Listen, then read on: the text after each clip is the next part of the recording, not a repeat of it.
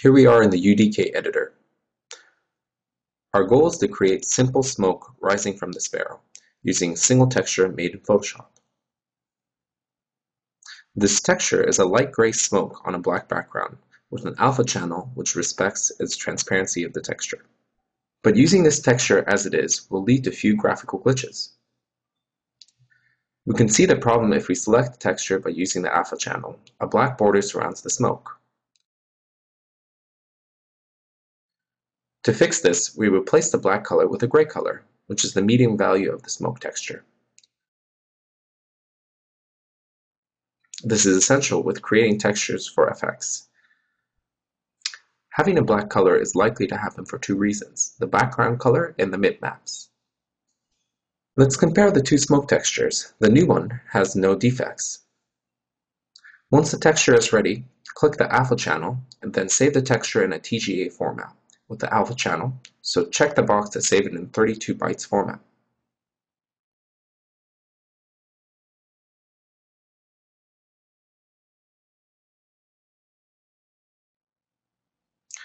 Let's go back to UDK to import the texture, set our material, and start on our first effects. This is the folder where all the textures we will use to create our effects. Let's import the texture. Go in the folder where your TGA file is, then import the texture. Open Smoke Signal TGA. The importer asks me what to do with this texture. I check that I'm in the right folder, VFX_textures_materials. I want to create a translucent material and use the alpha channel information. The unlit shading mode is using less resources for the engine. Lighting a particle can cost a lot of processor and GPU power. When creating a material, an extension _matte will be added. That's the texture we have just imported and the newly created material. The gray and blue squares mean that the material needs to be recompiled. Materials used in this particle systems are different from those created in the static meshes. I connect the RGB channel, the diffuse color, in the emissive channel of the material. As the material is unlit, not doing so will result in a black particle. Then the alpha channel is connected to the opacity channel. This will be okay for now. We'll have to compile the material to use and keep our changes. Now we are creating our first particle system named smoke_single in the VFX_particle directory.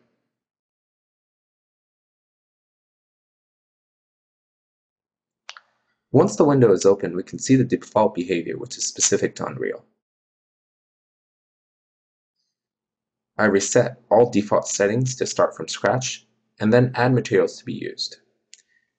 In the required -material field, click on the small magnifying glass icon or Find Object. In the VFX texture material package, I select the smoke single matte material, right-click, then copy full name to clipboard.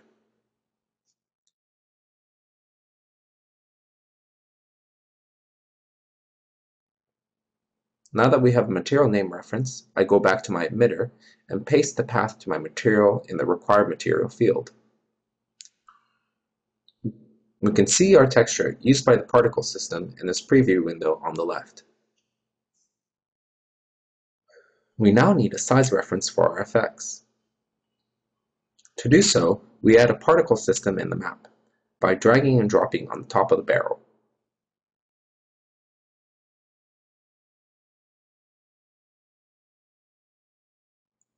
Our effects is in the right place, but has a blue color.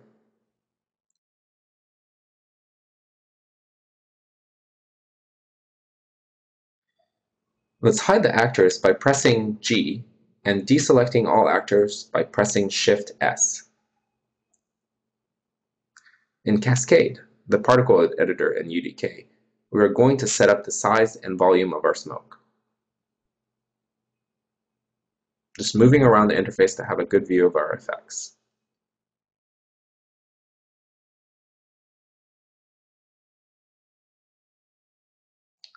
Click on the joystick icon if you don't see the effect, but it should be a default since October Beta UDK.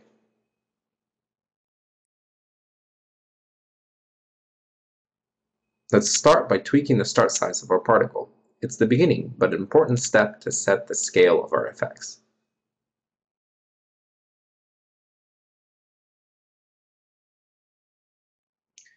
A bit too big now, but a lot of back and forth is required to set up an effects. To add some volume, I ramp up the vertical speed.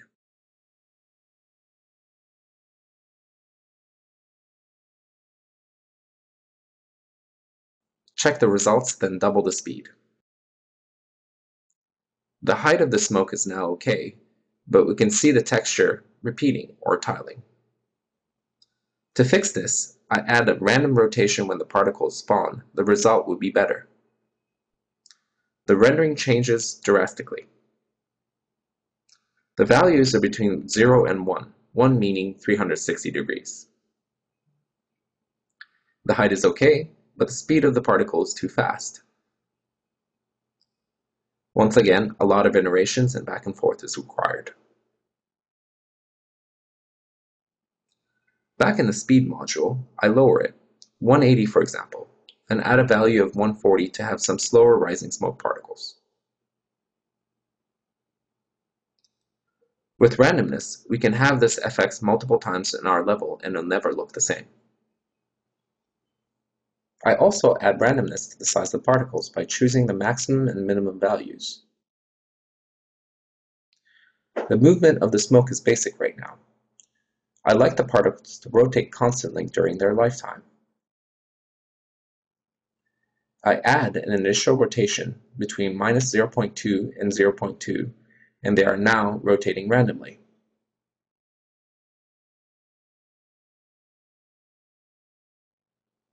The particles are popping when they are spawned or when they die.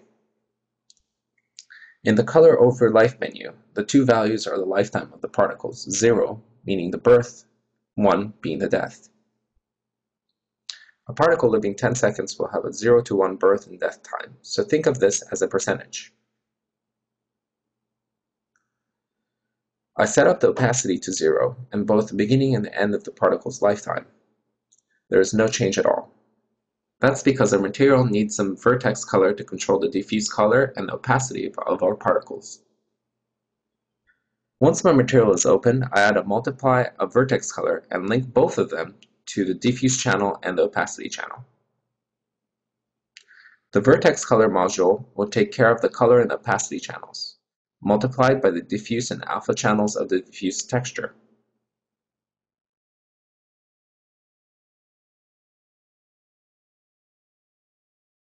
I compile the material and go back to Cascade. The particles are not visible anymore because their opacity has been previously set to 0. 1 means they are 100% opaque at birth, and 0 means totally transparent at their death. We can now see the particles fading away. I tweak the values and timing to have a better result. 0 at birth, opaque at 25% of their lifetime, then they fade away and disappear.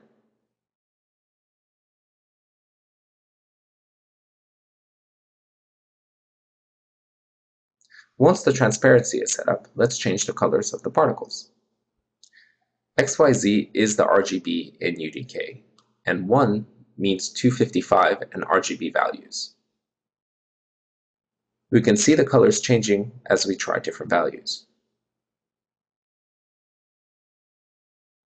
I'd like the particles to be a darker gray at birth than a lighter gray at the end. The particle system has a better behavior now. What's important when creating VFX is to have consistency throughout the level. By giving, for example, a general direction and speed for the wind, we can achieve this. To do so, I add an additional velocity speed on the y-axis, and we will use this for all effects on the map, at least for all environmental effects. I add some speed on the y-axis, for example, a speed of 32. But this is a constant velocity, so all the particles will behave the same over time, which doesn't look good. The smoke is also too fast. It's not realistic enough. So let's change the speed over the lifetime of the particles. I add a velocity by life module. The particle stays at the same place because the default value is 0 on all axes. By setting these values to 1, we have the previous behavior back.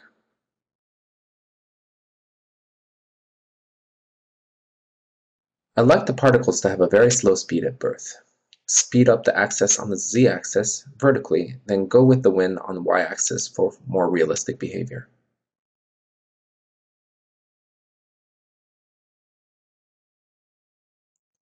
Once the speed has been set to 0 at birth, I tweak the values one by one and check the results every time.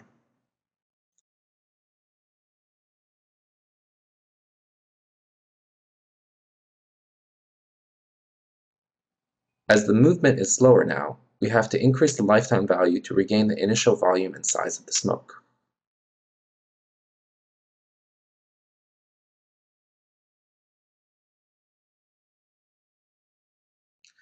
I will also add some randomness for their lifetime. A lot of back and forth is required as usual to have good results on the screen that matches our need. The smoke works pretty well now, but now we have to optimize the number of particles, which is pretty high for this type of effect. 50 particles are far too much. In the spawn module, reduce the spawn rate from 20 to 10. This will divide the number of particles by 2. Less particle means less coverage on the screen too. So to fix this, I add a size by life and reorganize the order of modules for better visibility. In the size by life module, I increase their size, then reduce the spawn rate. Once the balance between size and the spawn rate is found, I finalize the rendering of the smoke by playing with the opacity in the color modules. Less opaque particles, a few tweaks on the speed, looks good now. Don't forget to save your work quite often. One drawback with particles is that when they intersect with static mesh, you can see a hard edge at the intersection. It's not very realistic.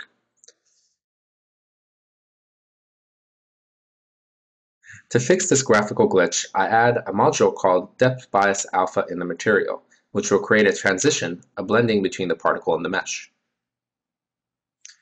The material will be heavier to compute, but it's a key to a good rendering.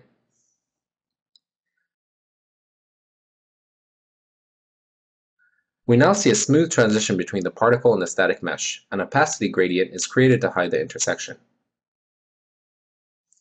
After a few color and opacity tweak, that's it for our first effects. To sum this all up, the key steps of creating effects are: set up the size of your particles in the map as a starting point, set up the volume of your effect and the general speed, tweak the speed for realistic behavior, change the particle sizes. Finally, optimize the randomness in size and velocity, and finalize the rendering by tweaking both color and opacity values.